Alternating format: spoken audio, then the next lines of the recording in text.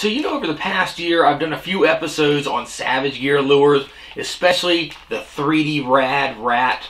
This I fell in love with after I cast last year in 2016. I was able to get out the other day with a Water Wolf underwater camera and get a little bit of a point of view footage of it underwater.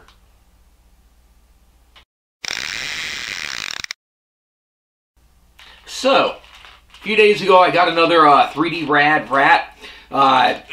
Opening this one up. I got this thing out with the Water Wolf underwater camera the other day. I got a little bit of point of view footage of it. This is a really cool lure. This is a smaller version. So you're looking at a one treble hook on it. It's kind of a shallow diver.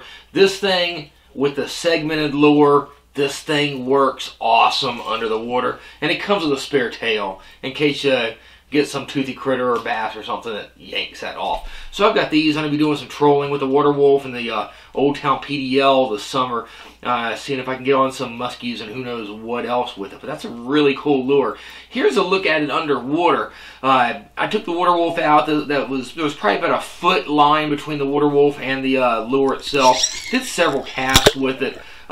Some really cool action. This thing looks exactly like a small mouse or rat or muskrat or something like that swimming around under the water. This thing has some awesome action.